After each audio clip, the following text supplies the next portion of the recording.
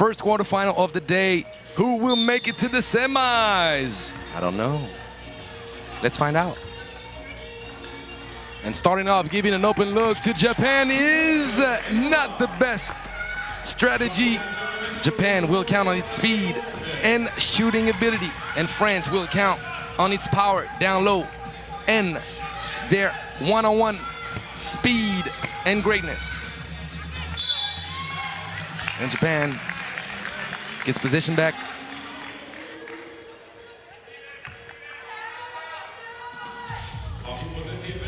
So the matchup is pretty simple. Two different philosophies, two different styles.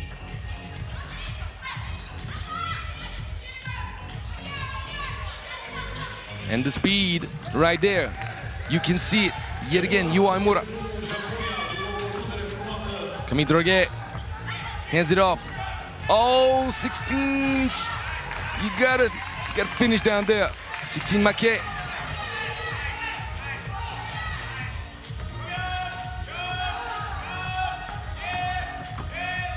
And Kono gets it off right on time. And the fast break. They're gonna need 16 Maquet and Camille Droguet to come up big. The connection with the two ladies, always efficient. But the speed, did Colline Franchelin meet her match? Might appear so. Yu Aimura. Ooh, 16 Maquet. Big bucket. Kuyama using speed and getting blocked from behind, but there is a hit on the head. And they're called for the foul.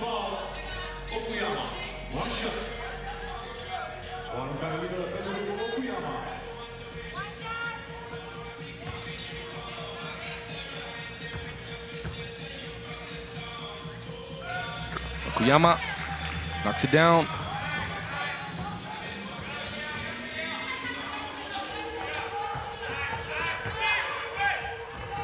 Anjok can't finish. Franchelin. Oh, yes. The ball teasing, but still pleasing. Going in. 5 apiece.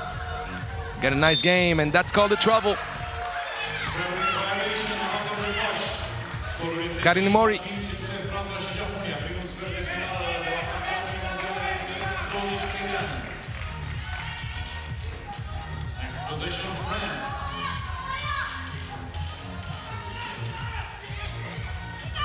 Manjok hesitated. She made the defense jump, and she misses.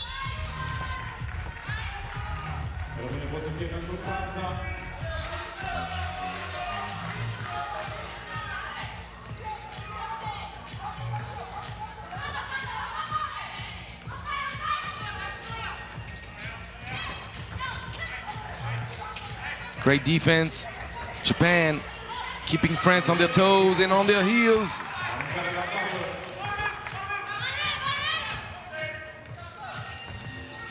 Take to the middle. Whatever great defense Japan gave France, France gave it right back to Japan. Both teams extremely competitive. And let's not forget that Japan's only loss was against a juggernaut, Team USA. And the game was extremely competitive. Team USA pulled away in the end under the leadership of Lexi Hewell and Amelia Angsler. But Japan, clear candidate for a medal. And the road to the medal led them to meet up with France in the quarters. That could have been a semifinal matchup right there.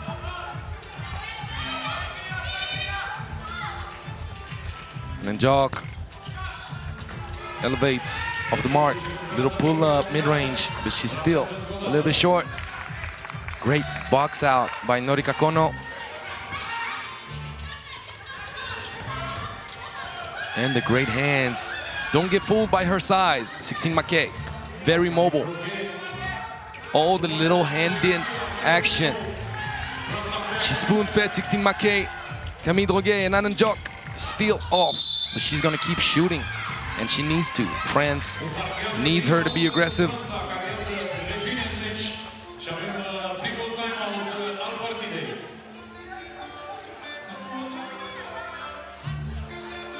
FIBA 3x3 U23 este un eveniment organizat de către Federația Română de Basket și Sport Arena Streetball, în sprijinul Primăriei Capitalei și Agenției de Cultură, Învățământ, Turism a Ministerului Sportului și a Comitetului Olimpii și Sportiv Român.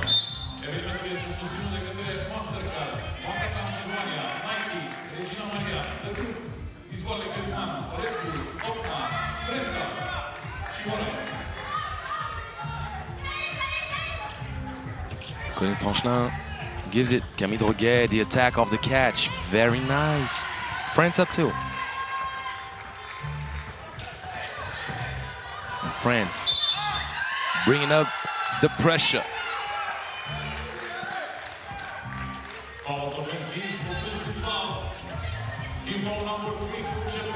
Colin Franchelin drawing the offensive foul. Backdoor cut, well found, but the gap a bit too tight. Camille Droguet. Oh, Kobe. Norika Kono with the sweet fadeaway. Those Japanese ladies are skilled, and so are the French ladies. Great energy, the ball given back to Japan. 16 Maquet is the last one to put her fingers on the ball.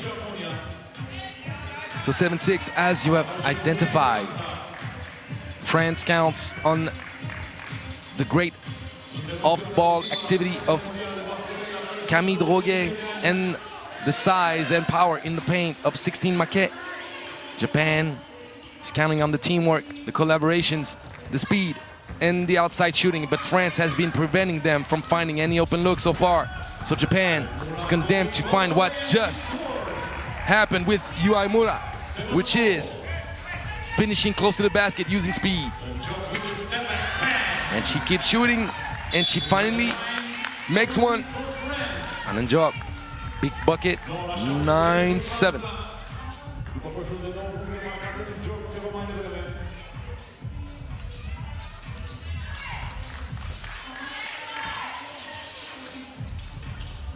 Deny defense, Camille Droguet. To the screen, Kono gives it back to Imori.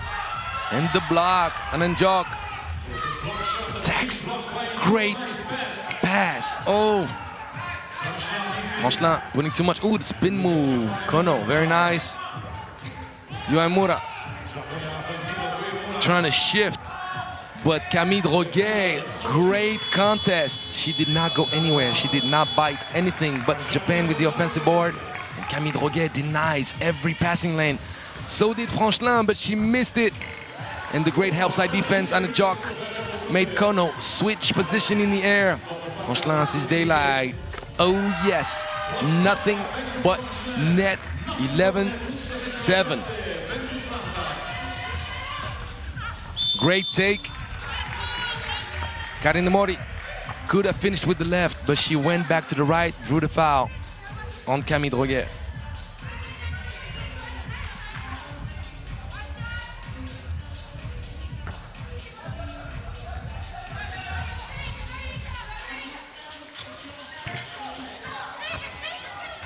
And Imori makes it. And Jok, the drive, to the left, 12-8.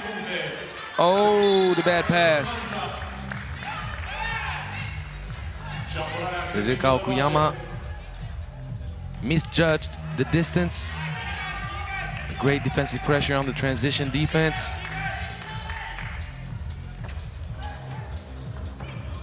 Handoff action at the elbow, and Camille Droguet finishing under the bucket. France now taking control of this game.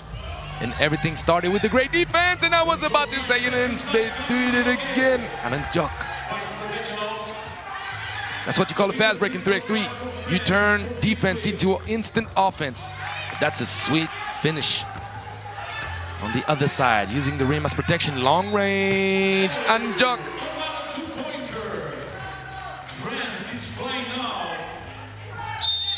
And the foul on the shot. Great sportsmanship, Ananjok helping Imori up. No contesting the foul call.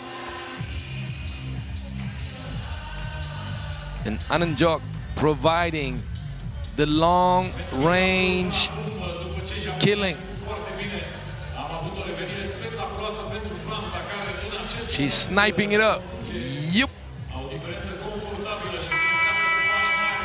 And the defense, you see, what I appreciate on that play is not only does France cut passing lanes, pressure the ball, but as you saw right there with that steal from Ananjok is her automatic response, which was to spin back around and identify whether there was an open teammate closer to the basket. The fast break, instant. And France, with a commanding 7 points lead right now, under 4 minutes to go, well on its way to punch its ticket to the semis. But do not underestimate this Japan team. Japan can bring the fire, and they will keep competing and fighting.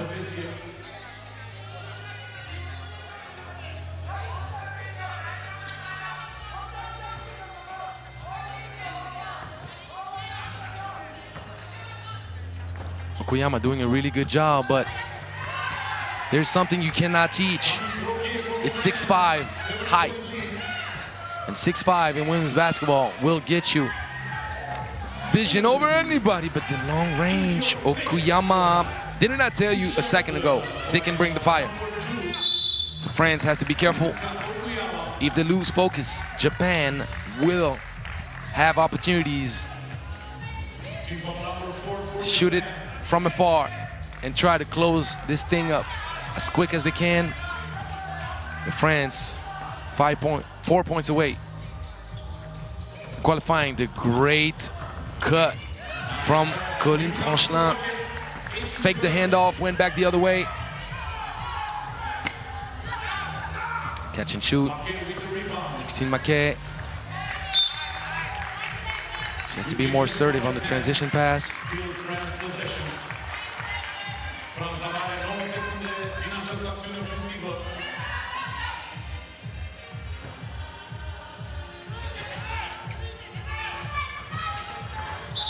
This is an offensive foul. But you know why there is an offensive foul? It's not really Camille Droguet's fault on this one. Ananjok was a little bit impatient, so she left too early, did not give the opportunity to her teammate, Camille Droguet, to set her feet properly. The defense, great hustle. Colline Franchelin, and she's feeling that one.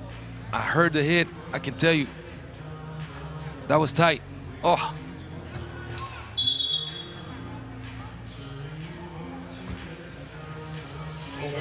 Right in the rib cage. Ugh. Let's just hope that it's a situation where she get the air taken out and it's not the rib cage that suffers something. And trust me, I've had broken ribs.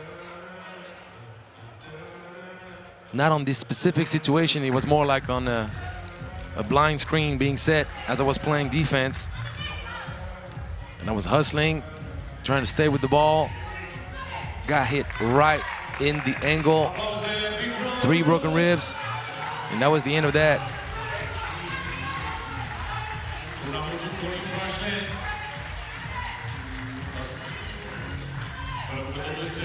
Well, seeing her body language, I think that she pretty much got the air taken out of her, and that there are no broken ribs or anything, maybe a bruise, but happy to see nothing major. Ananjok, the switch of pace, very nice. Quick hesitation, making Japan thinking she was looking at the roll. 15 foul against 16 Make.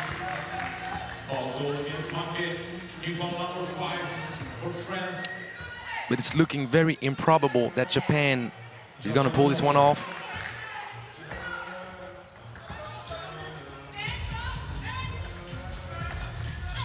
Okuyama, great defense, 16 Make. The switch, look at this, the contest. Peremura managed to get the crossover. But great recovery though. And Jock, look at this. When France plays defense like that, it's very tough to hope for anything. Easy money, two-lady connection. Ready for some action, 2012. France about to finish this thing. They're gonna let Imori go to the bucket, no need to foul. Camille Droguet, offensive, easy call. Great defense, Ririka Okuyama, anticipated. Yep.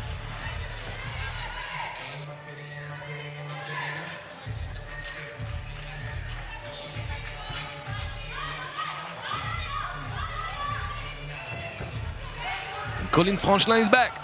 Welcome back. Turnover. Turnover by Japan. Începând de către Japonia și Franța are șansa să închidă meciul pe această acțiune ofensivă. 1 minut și 51 rămase de joc. And Colin Franchelin using the speed. Beep, beep. There you go, ladies. Way to celebrate. Great job. Beautiful win, France. I told you, one of the 3 clear favorites of this competition. The Japanese ladies have nothing to reproach themselves of. They played a great tournament, and they just had Team USA in the group and France in the corners. The road was just too tough to go for a medal. France feeling really good, and they understand this is a big win because Japan is one of the most dangerous teams to play against.